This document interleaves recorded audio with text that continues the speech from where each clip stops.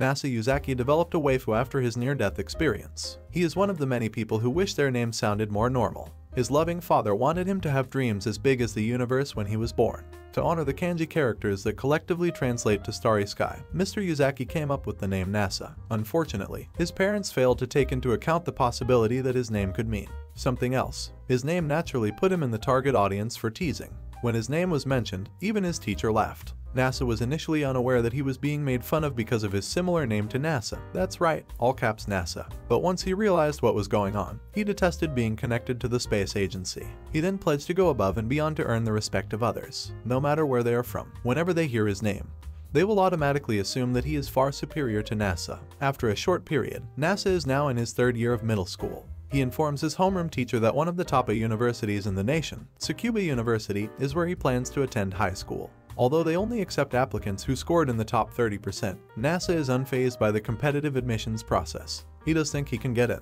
He beams, "Look how ready I am," and even claims that he doesn't require any additional schooling. He will achieve the speed of light even before NASA does because he is the one and only NASA Yuzaki. Even when his teacher urges him to reconsider the possibility of failing or perhaps discuss the issue with his parents, he refuses to change his mind. It appears that Mr. Yuzaki's naming of NASA was successful. Kid, reach for the stars. However, NASA's teacher hands him his report card and says that fate is a capricious creature. Everything, including his future, could be in danger if NASA lets its guard down. He smugly responds, "I'll be able to handle whatever comes my way," to this. But he has no idea that fate can be a cunning player when provoked. NASA proudly reviews his grades as he makes his way home. Yes, we're back in first. He hears the opening of a coffee can somewhere at that precise moment. And at that moment, my dear viewer, Nana encountered herself in all her beauty. As he stares at the stunning girl, who seems to stop time with her very presence, the boy is rendered speechless. She keeps moving down the snow-covered sidewalk, disregarding the guy waiting for her across the street. NASA finally works up the courage to approach her because he is curious about her age and school. He calls her attention, but all she does is stare back at him while looking shocked. He's about to ask something when the infamous truck con suddenly bursts in with a loud beep. Then, there is a crash as everything becomes suddenly blinding in NASA's eyes. I suppose his teacher's remarks had some merit after all. NASA didn't anticipate losing his guard costing him this much. As he lies on a field of blood-stained snow, he muses, "I never thought I would die like this." Even the name of the pretty girl was never revealed to him. The voice of the girl breaks through his feelings. She assures him that he will be okay because more will be required to deliver the death blow. When NASA opens his eyes, he sees that the girl's right eye is bleeding.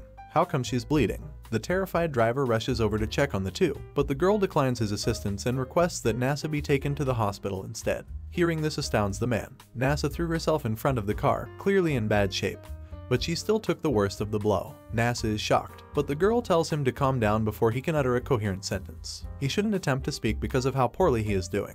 She tells NASA to forget that he ever knew her and even disavows all expressions of gratitude. Her cardigan flutters like a red cape over her shoulder as the unnervingly calm girl turns around.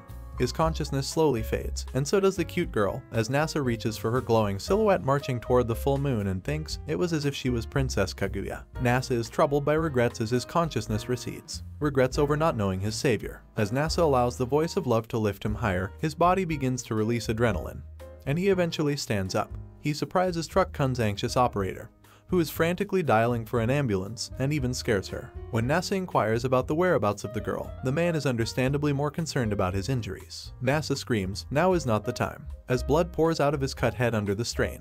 Hospitals are simple to find, but true love is far more important. Thus, NASA says goodbye to the unfortunate driver before fleeing the scene. NASA struggles to make his way through the violent snowstorm. When love is waiting to be pursued, what even is pain? To have another encounter with the Lunar Maiden, NASA is willing to risk his life. His perseverance eventually pays off, and he discovers his stunning crush calmly waiting for the bus. He approaches her and expresses his gratitude to her for saving his skin. After clearing that up, he introduces himself and begins to ramble on about his name. The girl is more amused by the fact that he is still able to move despite his critical and severe wounds. He still says thank you to her. NASA is instructed to remove his wet cloth by the girl, who also pats the seat. She approaches him very closely and uses her handkerchief to remove the blood splatters from his face. The blushing boy only wonders if girls smell this good when he takes a good whiff of her shampoo. His love at first sight removes her coat abruptly, sending him into a panicked rage. Of course, she has the best of intentions as she drapes a red shawl and her tunic over NASA's shoulder to keep him warm. He swoons over her clothing's intense sweetness and sheer coziness. Everything is so overwhelming that it could easily knock him out again. He thinks, this girl is just seriously, really cute. after some time passes, the calm girl decides she should call for assistance because, well, he's hurt. He is about to say he is fine and stand up when he stumbles to the ground. He might soon lose consciousness as the adrenaline rush begins to wear off. Instructing him to wait while she calls for an ambulance, the girl opens the door as Nasa can only watch. She cautions him, "Take care of yourself." She says her last goodbye to the helpless boy without turning around. His body is burning, and his awareness is fading. But hold on. To complete what he began, he can follow her. Nasa exclaims that the girl previously resembled Princess Kaguya exactly. He disagrees with the conclusion of the tale of the bamboo cutter, in which Kaguya's family decided against rescuing the princess from the people of the moon despite their genuine affection for her. According to Nasa, even at the risk of dying, one should fight and pursue someone they love if there is a chance they won't see them again. And so, Nasa ends his narrative by saying, "And I love you." He asks her out without missing a beat, allowing his lady love to return her gaze to the moon. They're traveling too quickly, and Nasa doesn't even know who she is. Nasa instantly consents when she says, "We can be together, if you'll marry me," and with that, the boy finally passes out. At the height of spring, when the petals of the cherry blossoms start to fall, Nasa awakens. Her impossibly difficult marriage proposal is interpreted by him as a rejection of her after remembering the events of last winter. His days have since been occupied with studying and recovering from the injuries he sustained. As predicted by his sensei, he loses a year because he doesn't get to take his exams. Nasa loses interest in his high school despite passing the exam the following year with a perfect score. He uses his skills at a convenience store in the hopes of running into his dream girl again rather than continuing his studies. Regrettably, nothing occurs. The now 18-year-old Nasa has made a good amount of money while living alone in a small apartment. But he doesn't want money, he doesn't. The girl who saved his life still makes him long for her. The bell on his door rings abruptly. Without giving it much thought, he opens it, and to Nasa's utter shock, there she is again, Beauty. Tsukasa Tsukayomi was his first love. The girl is still as collected as ever and speaks directly. They need to talk about something crucial, so she requests permission to enter. Nasa discovers he has never had a girl over to his apartment. He offers her coffee and then gushes about how adorable she is and how just having her there makes his place smell so much better. She slides a folded piece of paper across the table when he asks what she wants to talk about. It is what? An official marriage record. Nasa is shocked by this, so Tsukasa recollects the moment they decided to get married. Although he agrees that there was a mutual understanding, he finds it difficult to accept the fact that it is coming to pass. Tsukasa snatches the folded registration from her hands just as he is about to do so. He is surprised, but he has never stated that he wouldn't carry it out. He babbles on and on about how he feels about her before finally agreeing to sign the document. While completing the registration, Nasa is a little concerned about the possibility that everything is a scam.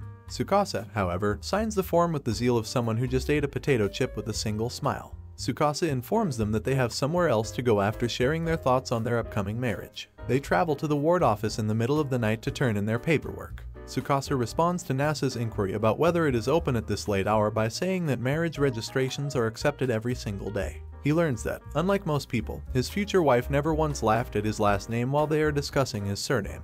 Instead, she provides some interesting information about the history of NASA in the United States as well as how the organization successfully sent astronauts to the moon.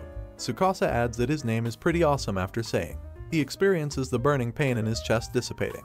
It's as if he was born with the ability to outgrow his name and never had to try. It's as if everything has always gone well for him. Nasa then had a genuine desire to wed this extraordinary woman. They finally make it to the office to turn in their marriage license. Tsukasa is a minor, the clerk notices, though. The paperwork is finished when she provides her guardian's approval. The clerk wishes the couple luck and presents them with a bonsai plant as a wedding gift. Nasa is still in awe of how simple getting married is because it all seems so unbelievable. Even though he declines, Tsukasa offers to hold hands. It's all I can grab with this hand until I die. Marriage is awesome. He gets a little too excited, not realizing he's squeezing her hand too tightly. He fusses over how soft her palm is. He quickly releases us and apologizes hysterically. She claims that she is unsure of the all-I-can-grab concept. Oh no, did he say that aloud? But while Nasa berates himself for being so foolish so early in their marriage, Tsukasa simply smiles and looks at her hand. She strokes his palm and remarks that the phrase all-I-can-grab doesn't sound particularly enticing. But she still believes Nasa is correct. Tsukasa instructs Nasa to return first as they make their way home. The boy replies that he only has one bed when she asks if he has an extra futon. Okay, well, I'll see you later, Tsukasa answers before leaving him. The marriage still hasn't sunk into Nasa's mind. He's barely prepared to live with someone else, with a new wife, for that matter, and, as if serendipity is testing him, he only has one bed at home. For more anime recap, click here to subscribe and watch more. Thanks for watching.